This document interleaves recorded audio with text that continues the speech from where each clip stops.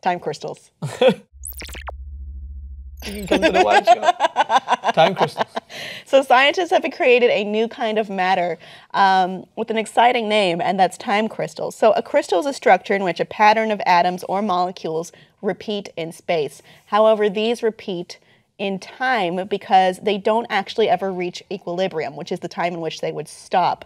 So this is a strange new form of matter that is always moving but has no energy in it.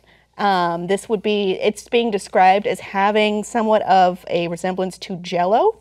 When you tap Jell-O, it jiggles. However, this would be like Jell-O that never gets tapped and is just always jiggling forever. They don't contain energy. Usually scientists study materials when they reach equilibrium. This will never reach equilibrium. So they're always just going to be looking at it in that way. It's very fascinating and almost sci-fi if you think about it. They are hoping that this application can be applied to quantum computing in the future.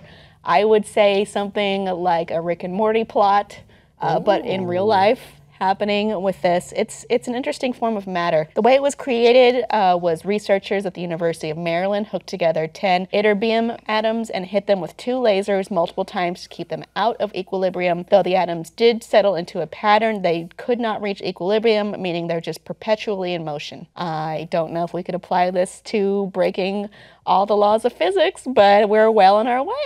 It's an indicator as to the direction we're going, but this is the reason why I do like coming on NerdAlert when you guys ask me to come, because there's a lot of clips that I feel that I can obviously have a conversation about, and a lot that I'm familiar with. Everyone's a geek at heart, I believe. It's just whether some people want to really admit that they are. We all know you are. But there's other clips where it's almost like an education process, where I need to remind myself outside of this weird loop that I'm in when it comes to this current job of mine, where I'm like, all right, here's what happened in the sports world. Oh, wait, Donald Trump's causing the world to end. Oh, here's what happens in the sports world. Oh, the Donald Trump's happening to cause the world to end. And I'm like, all right, stop in the middle of that. Oh, we do that too. Yeah. And I do that too, except I never veer off into the sports world. I just You sure? I feel like you're thing. such a sports enthusiast. I'm wearing a Quidditch jersey, which is a fictional sport, a fantasy sport, but not fantasy sports. But if it was a real sport, would you then be into sports? Probably not. I know people do play Quidditch, and I'm not into it. This is a wild tangent. No doubt. But yeah, these are the things that they educate me a little bit, so I'm reminded. By the way, amidst all the atrocities that are going on, there's amazing people out there who are looking to kind of just continuously push the envelope, continuously ask questions as to what goes on in science, physics, chemistry, and I just need to remind myself once. It doesn't mean I'm an expert. I'm not going to sit there and go, Kim, yeah, I think as soon as we apply this to quantum physics, that might not be the right subject that I'm talking about, but as soon as we apply it to it, it's going to end up this. If you look at this, it's like thinking in a whole new way, because we're used to just decades and decades of research being conducted in one way, and it being a very effective way of learning about the world around us. But now there's a new created form of matter which defies those expectations and requires a new set of rules for understanding that may be applicable to future materials or beyond, or even energy. And it's fascinating to see how science is always growing and changing, and it's a way for us to understand the world around us and to better the world around us. I think it's a reminder, at least here, that there is infinite learning that could be happening, and there's infinite greater that we could be working toward, and there's just unimaginably different and amazing things that could be helpful to human life as we know it.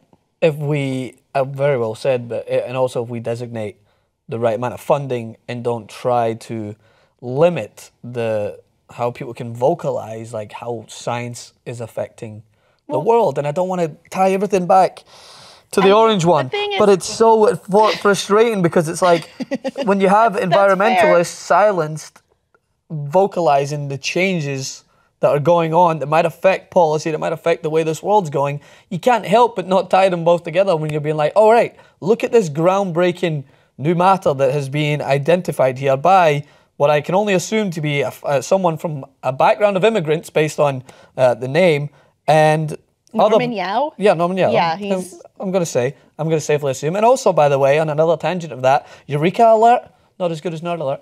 Just my point. Thank you. But the point of science is It's not this nebulous thing that's blocking people from having their religious beliefs or whatever have you. Science is a way of understanding the world, and science is a way of bettering the world. And science is not necessarily anyone's enemy. It's something that will exist and does exist and helps us humans make sense of things as we know them. I mean, we don't understand our place in the universe even. And we're looking here on Earth and finding things we didn't know could ever exist. And it's astounding. It's a reminder that we don't know everything, but we could know more. And I think that is a lesson that I like to repeatedly learn and impart on NerdAlert. And I think that is something that you can take from this, because the time crystals are a very difficult to grasp concept at this point, but it is groundbreaking, and it is something that could certainly be applied to unknown ways in the future. Audience, what do you think of science, understanding, development, research, and the idea of discovering new things? Please let us know below in the comments, and please like and subscribe for more.